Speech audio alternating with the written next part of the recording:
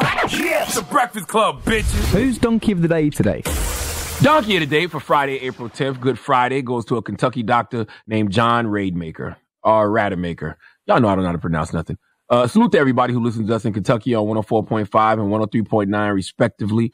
Now, this local physician, John Rademacher, has been identified by Louisville Metro Police Department as a man who has been arrested and charged with 4 counts, okay?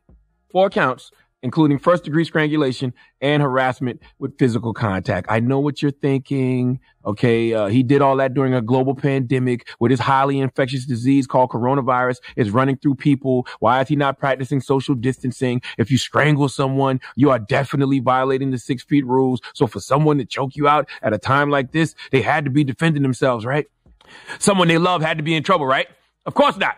If it was something rational like that, he wouldn't be getting Donkey today. Let's go to WLKY CBS for the report, please. This video may be disturbing to some. It shows a man shoving teenage girls, and then you see a woman holding down one of those girls' legs while she's over here, and the man forcing his hands around her throat. Oh my God, get off of her! Seriously, get off of her! This was the moment things climaxed at the Norton Commons Amphitheater. WLKY News confirmed that the man in the video is a local physician.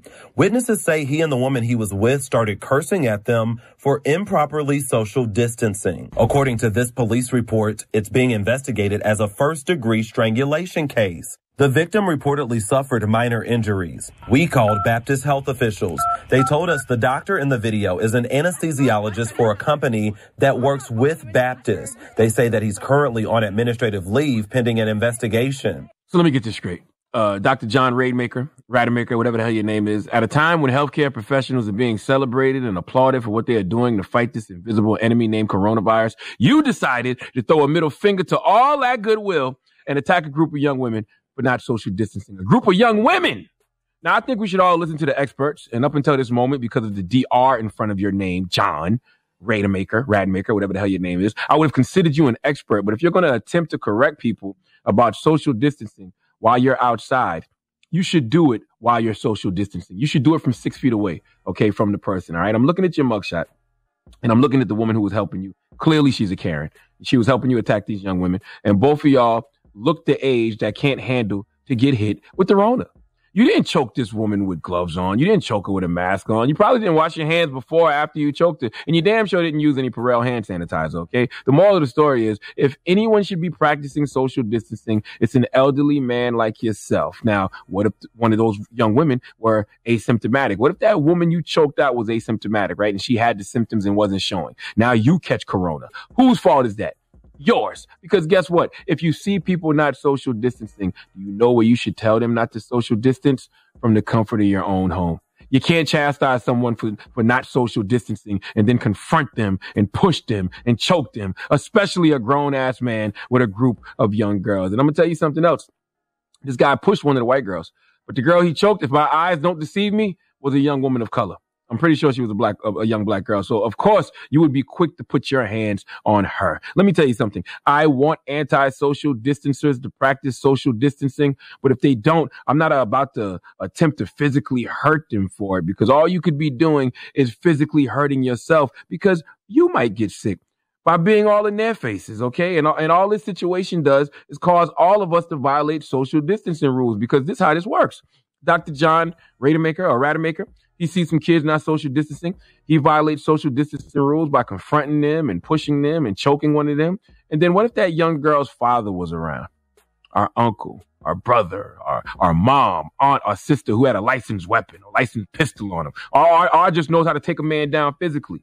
Now, they going to violate social distancing rules for whipping your ass, John, which actually is what should have happened. I'm glad you got arrested, which once again is causing someone to violate social media rules because they got to put you in handcuffs and all that good stuff. And I'm glad you got placed on administrative leave from Baptist Health Louisville Hospital. But I really wish a man from that woman's family was around to violate social distancing rules and punch you in the face. Certain people just need their ass beat. No need to be diplomatic about it. Certain people just need a good old-fashioned can of ass whipping, no matter the age. And Dr. John Rademacher, he seems like one of those people. When you have reached a level of privilege when you have reached a level of entitlement, when you have reached a level of arrogance to where you think you can be judge, jury, and executioner because somebody is not doing something you want them to do, then you need to be knocked off your high horse.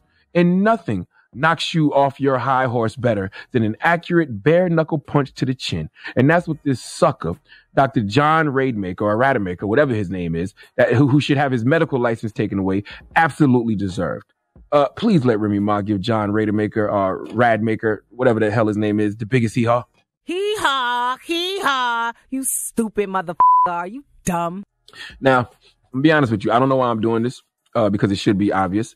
But let's play a game of Guess What Race It Is! Now, Dr. John Rademacher, he's from Kentucky. These are your clues. I actually gave you another clue inside the donkey today if you were listening, but these are your clues.